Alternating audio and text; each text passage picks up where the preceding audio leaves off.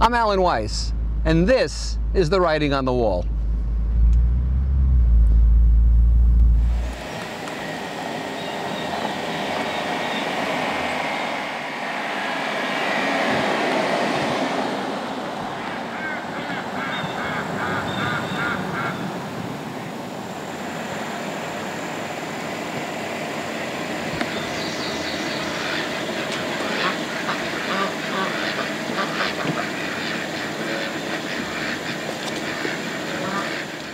Welcome back to Writing on the Wall. The topic today I'm so incensed about that I'm going to be carefully reading my notes. The topic today is spamming, a phenomenon that began with the internet, I guess, unless you want to consider junk mail before that.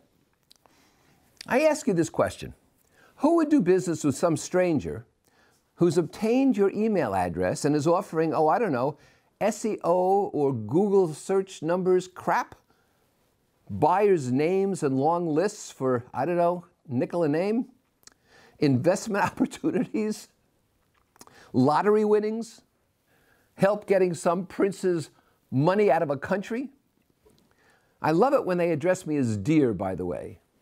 That tells me pretty much where it's coming from. Who would buy from these people?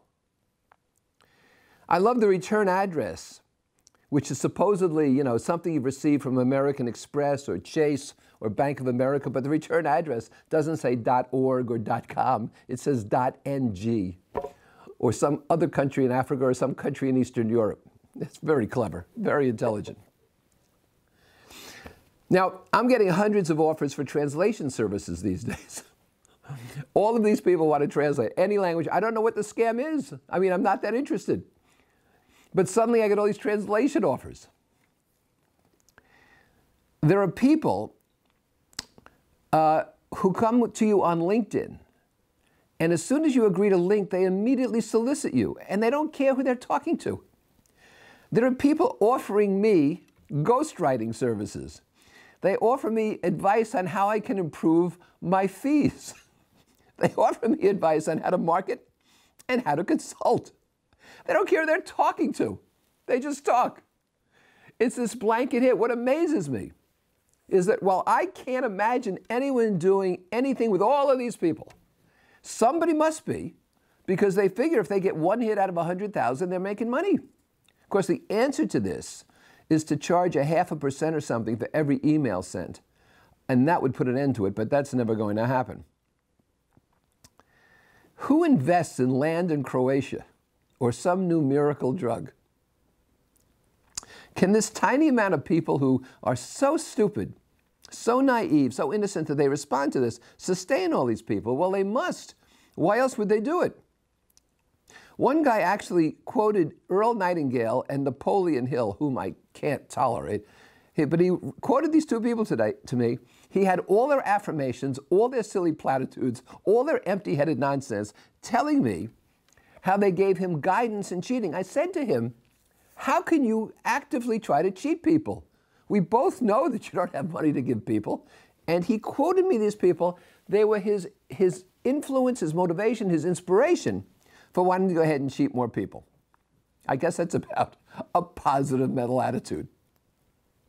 These aren't people offering any kind of value. They're just chasing a crooked, illegitimate buck.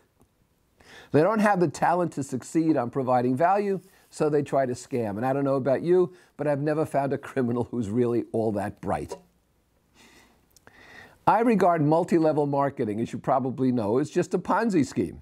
In the same way, people who get there early, first couple of levels make money, and by the fourth level, there's not much left to make, and people are out of money. I don't care if they're selling detergent or phone cards or what they're selling, it's a Ponzi scheme. I've gone to a meeting, a networking meeting. What do you call it? Network marketing, multi-level marketing, whatever euphemism they give it. I went to one, so I wasn't just speaking out of sorts. What was it really like?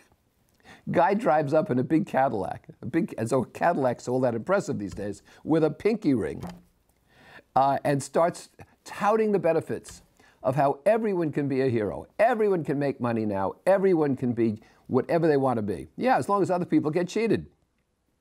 At what cost? No multi-level marketing scheme No Ponzi scheme ever contributed to the environment or to society. There's no there there. And you're all using those phone cards and laundry detergents, right?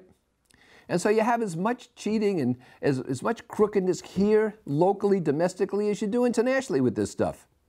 You have no more chance making big money in multi-level marketing than you do taking some Nigerian prince's offer to invest his money safely here after you send him $10,000 as a deposit.